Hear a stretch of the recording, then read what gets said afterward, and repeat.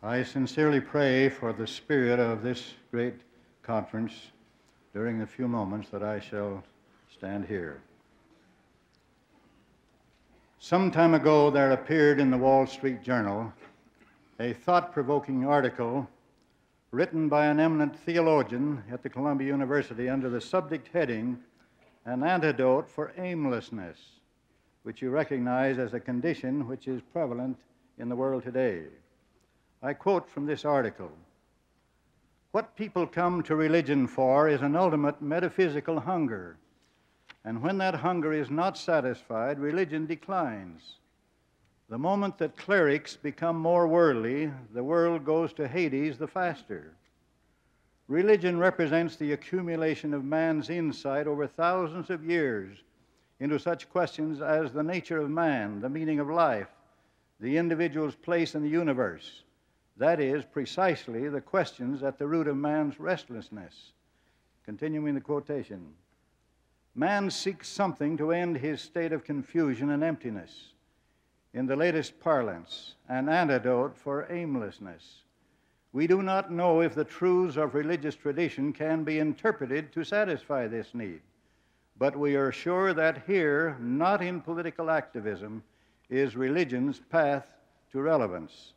The end of the quotation. As an answer to those who may be wandering aimlessly, searching for something to satisfy their need, and to end their state of confusion and emptiness, I would like to introduce a few thoughts by relating a remarkable vision which came to an ancient prophet by the name of Lehi, 600 years before Christ. To the faithful members of the church, this will be an oft-related incident recorded in the Book of Mormon. To those not of our faith, this may, if they will ponder seriously, be very significant in light of the many trends in our modern society. In this dream, or better called a vision, the prophet Lehi was led by a heavenly messenger through a dark and dreary waste to a tree laden with delicious fruit, which proved to be very satisfying to his soul.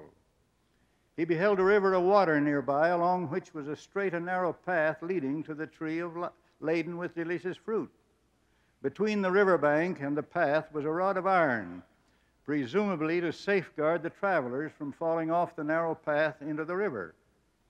As he looked, he saw large groups of people crowding forward to gain access to the spacious field where the tree with fruit was located. As they pressed forward along the path, a great mist of darkness arose, so dense that many who started lost their way and wandered off and were drowned in the murky water, or were lost from view as they wandered into strange paths. There were others, however, likewise in danger of being lost because of the blinding mist, who caught hold of the iron rod and by so doing held their course, so that they too could partake of the delicacies which had beckoned them to come despite the hazardous journey. Across on the opposite side of the river were multitudes of people pointing fingers of scorn at those who made this journey safely. As with many other ancient prophets in biblical history, dreams or vision of this nature were effective means by which the Lord communicated with his people through prophet leaders. Just so this dream had great significance, as the Lord revealed to the prophet Lehi. The tree laden with fruit was a representation of the love of God, which he sheds forth among all the children of men. The Master himself, later in his earthly ministry, explained to Nicodemus how that great love was manifested. Said he, "For God so loved the world that he gave his only begotten Son, that whosoever believeth in him should not perish, but have everlasting life." And then the Master added, "For God sent not his Son into the world to condemn the world, but that the world through him might be saved." The rod of iron, as seen in the vision interpreted, was the Word of God, or the gospel of Jesus Christ, which led to the tree of life, which the Master explained to the woman at the well in Samaria was as a well of living water springing up into everlasting life. Those, as seen in the vision, who were across the river pointing fingers of scorn, represented the multitudes of the earth which are gathered together to fight against the apostles of the Lamb of God. The scorners, so the Lord revealed, represented the so-called wisdom of the world, and the building itself in which they were gathered was the pride of the world. If there is any one thing most needed in this time of tumult and frustration, when men and women and youth and young adults are desperately seeking for answers to the problems which afflict mankind, it is a rod of iron as a safe guide along the straight path on the way to eternal life, amidst the strange and devious roadways that would lead to destruction and to the ruin of all that is virtuous, lovely, or of good report. These conditions, as they would be found in the earth when these scriptures were now called the Book of Mormon, were to be brought forth, were foreseen by the prophets. As I read some of these predictions, I would have you think of conditions with which we are surrounded today. Said he, "And I know that ye do walk in the pride of your hearts, and there are none save a few only who do not lift themselves up in the pride of their hearts, unto envying and strifes and malice and persecutions and all manner of iniquities, because of the pride of your hearts. Behold, ye do love money and your substance and your fine apparel and the adorning of your churches more than you love the poor and the needy, the sick and the afflicted." Unquote.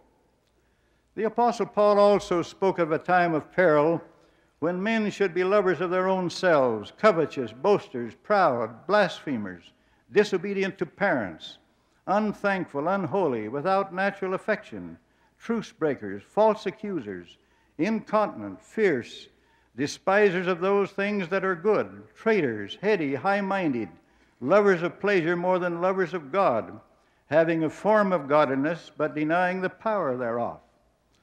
There are many who profess to be religious and speak of themselves as Christians, according to one such, as accepting the Scriptures only as sources of inspiration and moral truth, and then ask in their smugness, do the revelations of God give us a handrail to the kingdom of God, as the Lord's messenger told Lehi, or merely a compass? Unfortunately, some among us who claim to be church members, but are somewhat like the scoffers in Lehi's vision, standing aloof and seemingly inclined to hold in derision the faithful who choose to accept church authorities as God's special witnesses of the gospel and his agents in directing the affairs of the church. There are those in the church who speak of themselves as liberals, who, as one of our former presidents has said, read by the lamp of their own conceit. One time, I asked one of our church education leaders how he would define a liberal in the church. He answered in one sentence: a liberal in the church is merely one who does not have a testimony. Dr. John A. Widtsoe, former member of the Quorum of the 12 and an eminent educator, made a statement relative to this word liberal as it applied to those in the church. This is what he said, and I quote, "The self-called liberal in the church is one who has broken with the fundamental principles or guiding philosophy to which he belongs. He claims membership in an organization but does not believe in its basic concepts and sets out to reform it by changing its foundations. It is folly to speak of a liberal religion if that religion claims to and rests upon unchanging truth." And then Dr. Widtsoe concludes his statement with this: "It is well to beware of people who go about proclaiming that they are, or their churches are, liberal. The probabilities are that the structure of their faith is built on sand and will not withstand the storms of truth." The end of his quotation.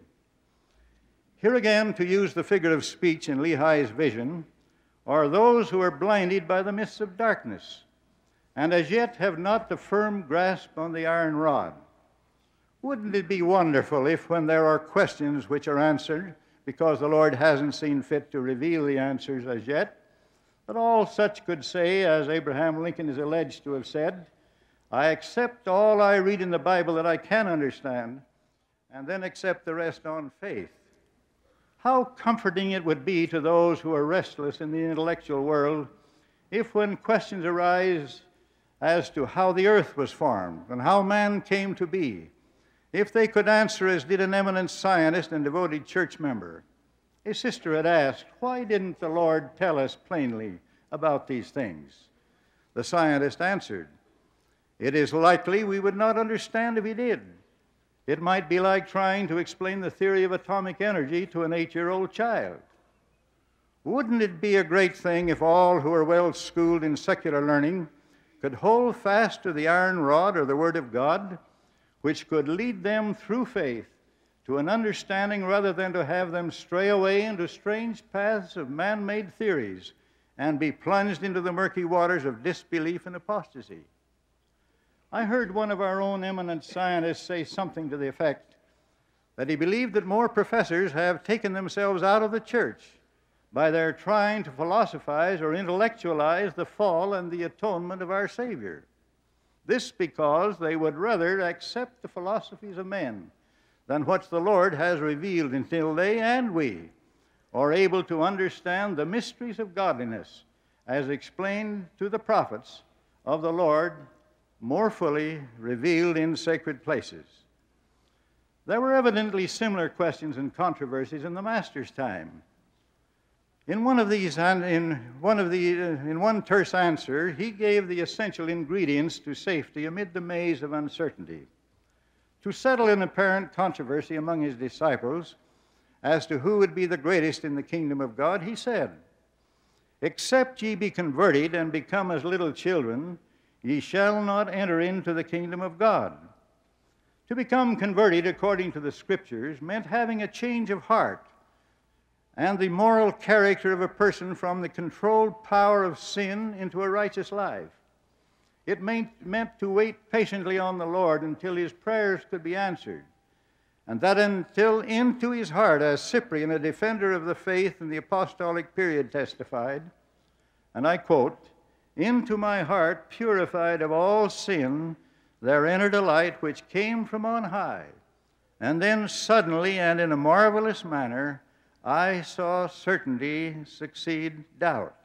End of the quotation.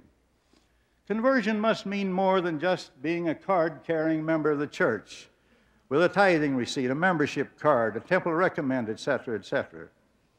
It means to overcome the tendencies to criticize and to strive continually to improve the inward weaknesses and not merely the outward appearances. The Lord issued a warning to those who would seek to destroy the faith of individual or to lead him away from the Word of God or cause him to lose his grasp on the iron rod, wherein was safety by faith in a divine Redeemer and his purposes concerning this earth and its peoples. The Master warned, but whoso shall offend one of these little ones which believe in me, it were better that a millstone were hanged about his neck, and that he were drowned in the depths of the sea. The Master was impressing the fact that rather than ruin the soul of a true believer, it were better for him to suffer an earthly death rather than to incur the penalty of jeopardizing his own eternal destiny. The Apostle Paul also impressed the danger of false teaching by bad example. Said he, but take heed lest by any means this liberty of yours become a stumbling block to them who are weak. And through thy knowledge shall the weak brother perish for whom Christ died? But when ye sin so against the brethren, and wound their weak conscience, ye sin against Christ. Speaking to the learned and highly sophisticated generation in his time, the prophet Jacob said something which seems to be so often needed and to be repeated today. When they are learned, they think they are wise, and they hearken not unto the counsels of God, for they set it aside, supposing they know of themselves. Wherefore their wisdom is foolishness, and it profiteth them not. But to be learned is good, if they hearken to the counsels of God. Unquote. We fervently thank the Lord for the faithfulness and devotion of many in and out of the church who in high places, in business, in governmental circles, in the legal profession, doctors, trained social workers, and nurses in the fields of the sciences and the arts. Particularly are we grateful for those who accept positions of leadership in the church, who serve as home teachers or class leaders in the priesthood or in the auxiliaries, who make themselves available for voluntary service in helping to care for the unfortunate in all lands, among minorities within and without the church, in giving particular attention to the needs of the widows and to the orphans. I say to all such as Jesus did to Zacchaeus, this day salvation is come to their house. These are they who are holding fast to the iron rod, which can lead us all in safety to the tree of life. I recently read a column in the Washington Post from George Moore, who styled himself as the Hermit of Mount Vernon. Mount Vernon, of course, was the home of George Washington, the ancestral home.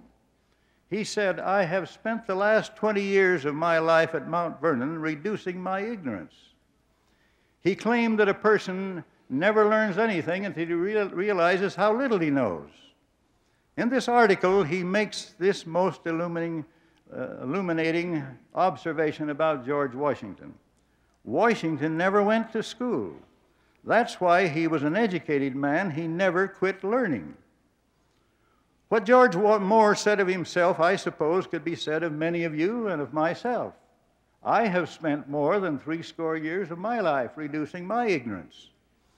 Therein it is my conviction is the challenge to all who achieve distinction in any field. Some quit learning when they graduate from a school. Some quit learning about the gospel when they have completed a mission for the church. Some quit learning when they become an executive or have a prominent position in or out of the church. Remember, as George Moore said of Washington, we can become educated persons regardless of our stations in life if we never quit learning.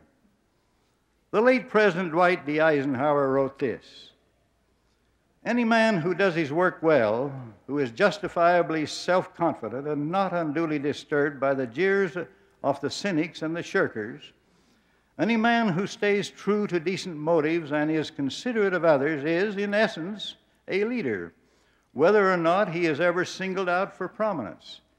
He is bound to achieve great inner satisfaction in turning out superior work. And that, by the way, is what the good Lord put us on this earth for." With the restoration of the true gospel of Jesus Christ and the establishment of the church in the dispensation of the fullness of times, we were given by revelation instructions the magnitude of which, as the late President Brigham H. Roberts has explained, was not merely as to whether baptism should be by immersion or for the forgiveness of sins, but the rubbish of the accumulated ages was swept aside, the rocks made bare, and the foundation of the kingdom of God were relaid. It may seem preposterous to many to declare that within the teachings of the Church of Jesus Christ may be found a bulwark to safeguard against the pitfalls, the frustrations, and the wickedness in the world. The plan of salvation formed in the heavens points clearly to the straight and narrow path that leads to eternal life, even though there are many who refuse to follow that way. In a great revelation, the Lord gave by commandment to the leaders of the church of that early day that they should be seekers after truth in many fields.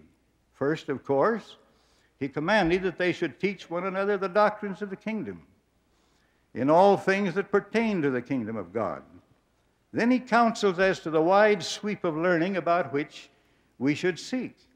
His church was not to be an ignorant ministry in various fields of secular learning. And then the Lord addressed His revelation to all others who may not have faith. He said, "Seek learning even by study and also by faith." Well, one might well ask, how does one get learning by faith? One prophet explains the process. First, one must arouse his faculties and experiment on the words of the Lord and desire to believe. Let this desire work in you until you believe in a manner that you can give place to a portion of the word of the Lord.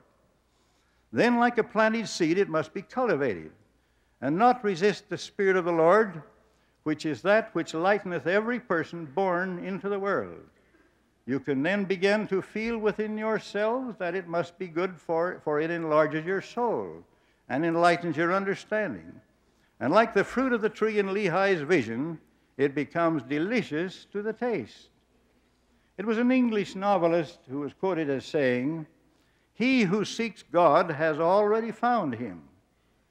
Let no one think that learning by faith contemplates an easy or a lazy way to gain knowledge and ripen it into wisdom. From heavenly instructions, and added to which are the experiences of anyone who has sought diligently for heavenly guidance, one may readily understand that learning by faith required the bending of the whole soul through worthy living to become attuned to the Holy Spirit of the Lord, the calling up from one's own mental searching, and then linking our own efforts to receive the true witness of the Spirit.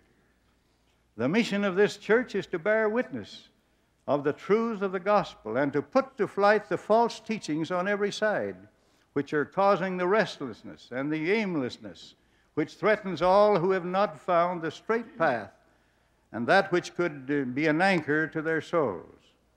My fervent prayer is that I may hold up the true light of Christ to all in the world. I would that all may know with assurance as I, that from study, prayer, and faith, I know for a certainty, which as the Master declared to Martha, who was mourning the death of Lazarus, that the Lord and Master is indeed the resurrection and the life, and he that believeth in him, though he were dead, yet shall he live. And whosoever liveth and believeth in him shall never die. I thank the Lord that I can answer as did Martha and as did Peter of old, "Thou art the Christ, the Son of the living God." Yea, Lord, I believe thou art the Christ, the Son of God, which should come into the world. This I do bear solemn witness in the sacred name of our Lord and Master Jesus Christ. Even so, amen.